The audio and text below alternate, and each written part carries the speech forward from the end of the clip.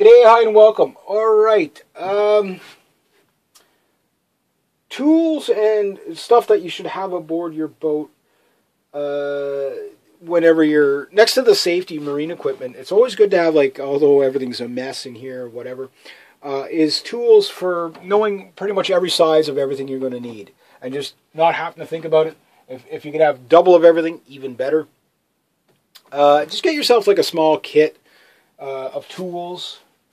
Other things you should have on board, obviously your fire extinguishers. Check those out every now and then. Have more than one. I used to have two in here, but I think I took one and I put it somewhere else. Upgrade those, but even when you upgrade the other ones, don't throw the old ones out, obviously. So this one's still good. It's getting old, but it's still good.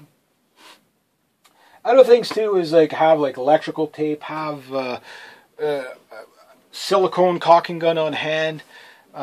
Have that stuff because sometimes you just have to do emergency stuff. Other things you should have too on hand is just manuals, everything like that. But before you even go to tools to know what tools you want, the best way to do it is just go over everything. See what's what. Just grab a socket, put it on there, write it down. I need a 9mm, I need a 10mm, or a 1/4 inch, or 5/8, or whatever it is you're going to be working with. Other things too is have some spare nuts and bolts kicking around. Sometimes things just fall out. I don't know why it does it, but sometimes it's just like, I've had enough. I don't want to be here anymore. I'm gone. And that happens. The other thing too is get a magnet.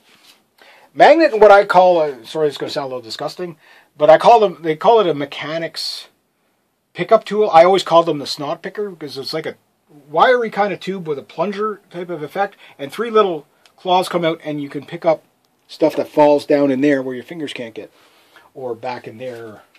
We don't want to even go in there. I mean, that's terrifying, and it's so painful in there. It's like trying to get around that engine. But yeah, just take an inventory of what you need on the boat. You can grab random tools, but a lot of times you're going to have a toolbox on a boat of stuff you're not going to use. So really make your toolbox effective. Number one, it'll give you more room in the boat for other things rather than taking up space on stuff you don't need. If it's a small enough sockets, have it, not need it, not have it. I get that too. But it's a good idea, like, for example, all your rigging hardware. For example, let's say somehow you lose rivets or something. Good idea to get spare rivets, a rivet gun, things like that. And you'll know what you need over time just by going over things. Easiest way to go over things is just simply, start tweaking stuff. Like you see there's some crud here. So yeah, so that needs to be, I can tell you right there, that one needs to be cleaned up. These ones are good. Little caps. I don't know where the caps went. But get a little plug caps in there. Yeah, so just go around your boat and make an inventory. Especially for the mast rigging stuff, it's a good idea to have proper wrenches and stuff on board. You got a big mast bolt like this. Make sure you got some spare nuts, some spare washers. Good idea to have a few little block tackle like that. Get a couple of those spares kicking around. Wiring stuff, fuses. Good idea to have some spare fuses. Good idea to get some morettes. Get yourself extra different gauges wire.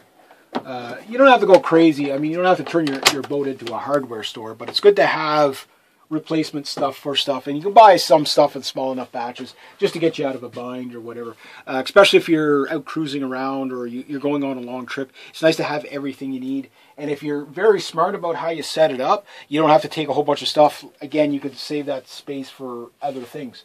Other thing, as many spare lines as you can get. Whenever you replace your lines, that old line that you thought was no good, keep it around. You can always use it for something. You can never have enough line on a boat. It's a good idea to have a couple of 100 feet of extra lines of various different sizes of whatever's common on your boat. Maybe it's 1/4 inch, maybe it's 1/8 inch, maybe it's 5/8, 1/2 inch, whatever the line is.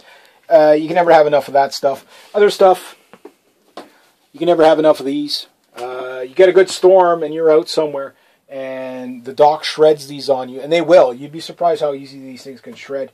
And going to a bigger line is not the issue. It's some docks just have a lot of wave action, and it just shears against the dock. Next thing you know, you're down like two deck lines or whatever. So when you go someplace, you can't tie up. So it's good to have a couple of spares. Usually this is more like stuff that you're going to find you're doing in the second year of your owning your boat, where you're buying the stuff you need. But the idea is to have it all on hand. Just spare stuff, you know, but just do an inventory of your boat. Usually you'll know what you need once you've used your boat a little bit. Like the first month on the boat, even if you're not doing a lift aboard, just sailing it. Every time you take it out, you're going to notice something that, geez, it'd be nice if I had that. Oh, hey, maybe next time I come in. Make yourself a list. Have like a little clipboard somewhere that every time you hear, as soon as you think of it, write it down, because you'll forget it later, and then you can take the paper home with you, work off the list, check whatever you need to bring in. Could be bulbs, could be whatever. Just stuff to stock the boat with. Anyway, I'll leave it at that.